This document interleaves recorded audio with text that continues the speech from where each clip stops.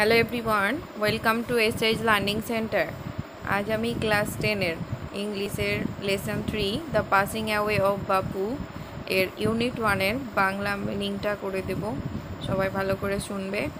ভালো লাগলে অবশ্যই লাইক করবে, কমেন্টে জানাবে, আর সাবস্ক্রাইব করে না থাকলে অবশ্যই আমাদের চ্যানেলটি সাবস্ক্রাইব করে নিও, কারণ এরকম ভিডিও আরও দেবো আমি। চলো এবার শুরু করি।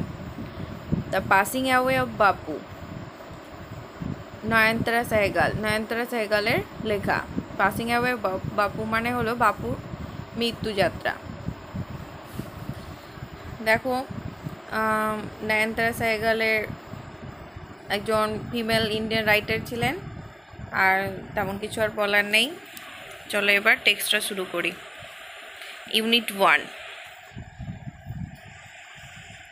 I was having tea at home on the evening of 13 January 1948 when I was called to Birla House by an urgent telephone.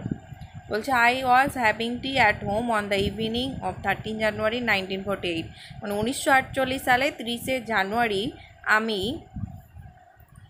আমি যখন সন্ধ্যাবেলায় চা পান করছিলাম বাড়িতেই, তখন একটা কল আসলো বিড়লা হাউস থেকে। জরুরি phone. Gandhiji had been shot one his way to a prayer meeting.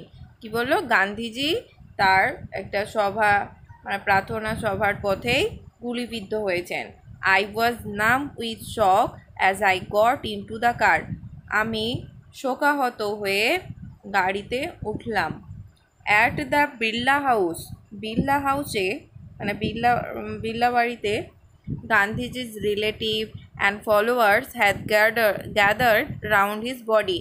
গান্ধীজির আত্মীয়রা এবং অনুগামীরা তার দেহের চারিদিকে জড়ো হয়ে আছে। There was silence in the room as Gandhiji's breath his last. গান্ধীজির শেষ নিঃশ্বাস ত্যাগ করার সময় ঘরে নিঃশব্দ ছিল। Words of Bapuji's death had spread through Delhi like a flame fan by wine.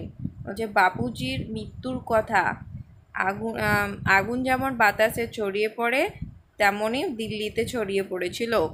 Sad groups of men and women had collected around Birla house.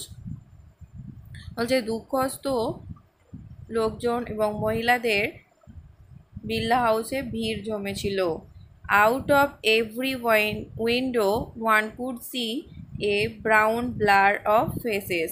বলছে প্রত্যেকটা জানালার বাইরে বাদামি বর্ণের মুখ দেখা যাচ্ছিল। They did not make a sound. তারা কোনো শব্দ করছিল না। There was an unnatural silence. সেখানে একটা অস্বাভাবিক নিঃশব্দ বিরাজ করেছিল। It was as if time stood still for those few minutes. এটা ছিল সেখানে কয়েক মিনিটের জন্য, মানে মনে হচ্ছিল যে এটা কিছু সময় দাঁড়িয়ে থেকে গেছে। তারপরে the people were to stand to speak in the beginning. প্রথমে মানে শুরুতে কোনো লোকই কথা বলছিল না। Later they clamored wildly, shouting and crying. পরে কি হলো? তারা উন্মত্ত হয়ে চিৎকার করতে লাগলো এবং কাঁদতে লাগলো। They jostled one another in a stampede to break into the house. তারা হুড়োহুড়ি করতে লাগলো একে অন্যের সাথে বাড়িতে ভিতরে প্রবেশ করার জন্য। They calmed a little. তারা একটু শান্ত হলো। when it was announced, যখন এটা ঘোষণা করা হলো that যে they would be allowed to see Gandhiji before the funeral, যে তাদেরকে অনুমতি দেওয়া হবে গান্ধীজির সঙ্গে সাক্ষাৎ করার জন্য তার শেষকৃত্যের আগে। when one is faced with the shock of a loved one's death, বলছে যখন কোনো ভালোবাসার লোক মারা যায়, তার শোকাহত হয়ে, তার এই কথা শুনে শোকাহত হয়ে one whimpers, একজন বলে what will become of me now, that he was left me, এখন আমার কি হবে, তিনি আমাদের ছেড়ে চলে গেলেন।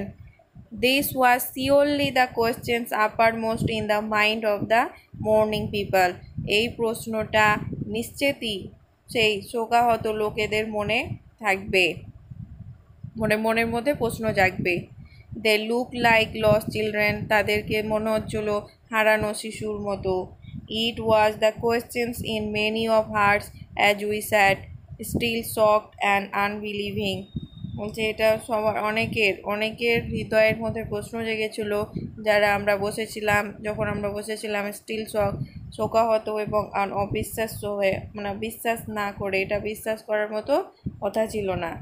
We listened to the broadcast telling the people of India that their Bapu was no more.